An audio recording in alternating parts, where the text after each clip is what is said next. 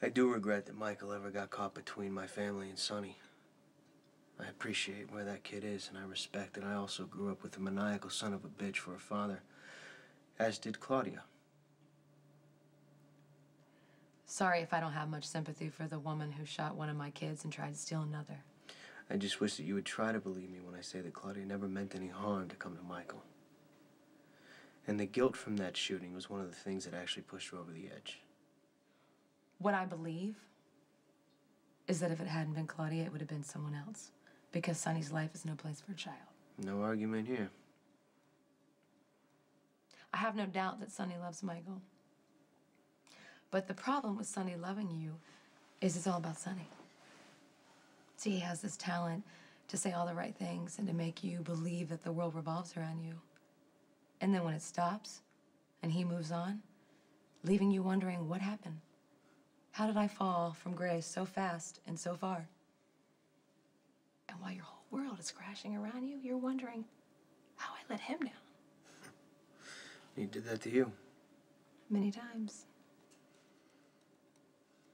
Sonny only wants what he can't have. Yeah.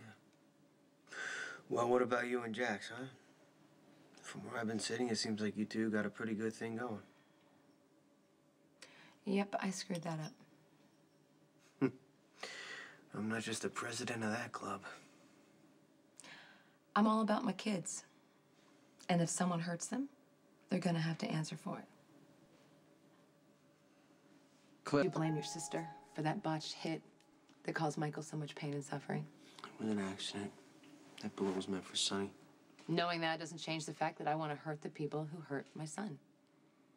I mean, after everything that Michael's been through, he walked into that courtroom and he confessed so Sonny wouldn't have to go to prison. And now he's being pushed aside for a man who's sworn to take Sonny down. It's wrong. You're preaching to the choir here. I thought I could change Sonny. Or at least make it safe to be with him, but I was wrong, and I see that now. Men like you and Sonny, you're beautiful, dangerous, and you're not long for this world. Wish somebody else could get to the place you're in. It's a sad, sorry place. Someone said that to me once. That hurts. Truth always does, right? Well, I don't know, as opposed to lies. Someone tells you they're going to accept you for who you are, and next thing you know, they're turning around trying to save you from yourself. I have no interest in saving you.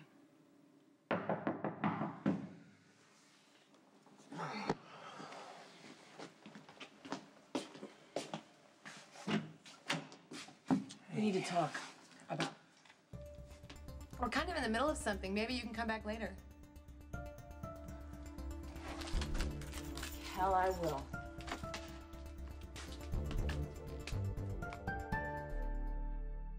Why don't we start with you getting your ass off John's couch? Easy. Excuse me? You heard what I said. I'm happy right here, thanks. Oh, yeah? Well, hey, you two are supposed to be friends. Friends? Yeah, friends. I went to this friend. I asked her to help me find Michael, and she watched her son put my boy in prison.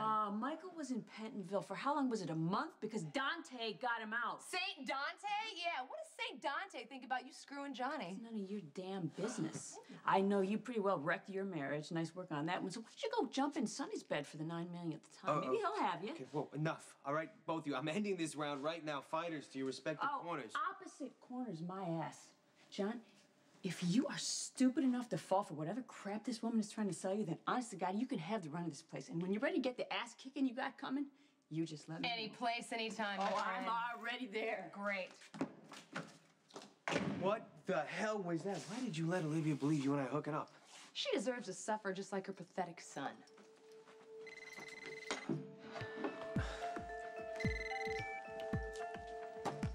What?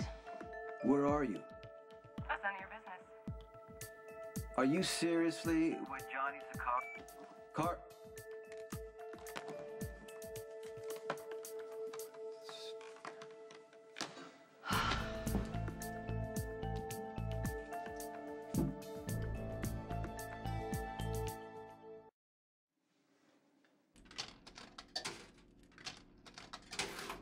I see you walking my way, like you you got something to say?